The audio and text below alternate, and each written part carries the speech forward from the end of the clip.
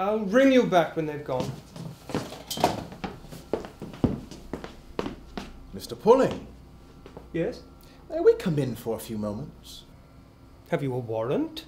Oh, no. It hasn't come to that. We just want to have a word or two with you. I wanted to say something about the Gestapo, but thought it wiser not. You know a man called Wordsworth, Mr. Pulling? Yes, he's a friend of my aunt's. Did you receive a package from him in the street yesterday? I certainly did. Would you have any objection to our examining the package, Mr. Pulling? I most certainly would. You know very well what's in it. My aunt's already told you it's an urn with my mother's ashes. And so those ashes, they are Mrs. Pulling's? There they are. See for yourself. On the bookshelf.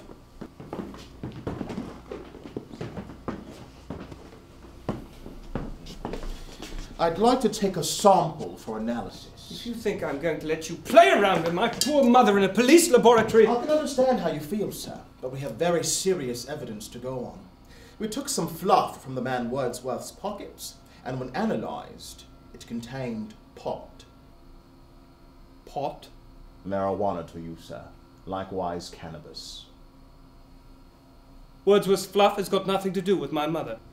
We could get a warrant, sir, easily enough. But seeing as how you may be an innocent dupe, I'd rather take the urn away temporarily with your permission. You can check with the crematorium. The funeral was only yesterday. We already have, sir.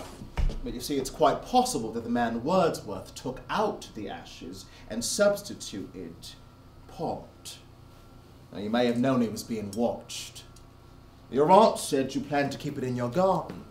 Now, you wouldn't want to see that urn every day and wonder, are those really the ashes of the dear departed? Or are they an illegal supply of marijuana? We'd only take out a tiny pinch, sir. All right. Take your pinch. I suppose you're only doing your duty.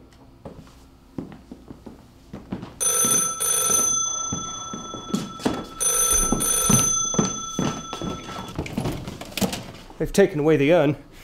They think my mother's ashes are marijuana. Where's Wordsworth?